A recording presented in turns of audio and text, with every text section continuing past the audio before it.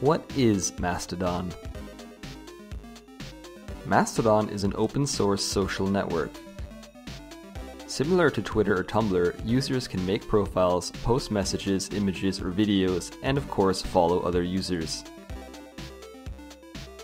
Messages follow a 500-character limit and are displayed in a chronological order. Unlike other platforms, however, Mastodon is decentralized, meaning that there is no one server, company, or person running it. While other social media platforms are owned and operated by a single corporation who has full control over everything, anyone can create and run their own server of Mastodon.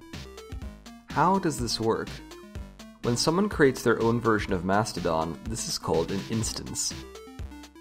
Since Mastodon is open source, anyone can create their own instance of Mastodon with their own set of rules. Because of this, all instances are owned, operated, and moderated by the community that creates them, and not some large corporation which tracks your data to sell to advertisers. In most cases, Mastodon instances are crowdfunded, not financed. But how do these instances communicate with one another?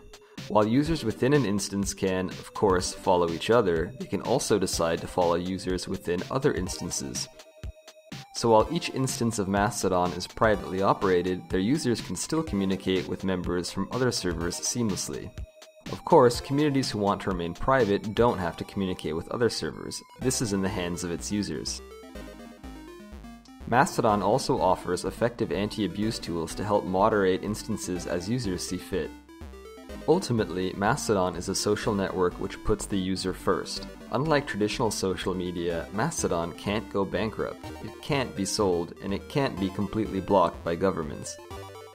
Users are free to join whichever community they want and communicate with whomever they want. With over 1 million registered users across multiple different languages, Mastodon is growing fast. Not sure which instance to join? Click the link below to find one that's right for you.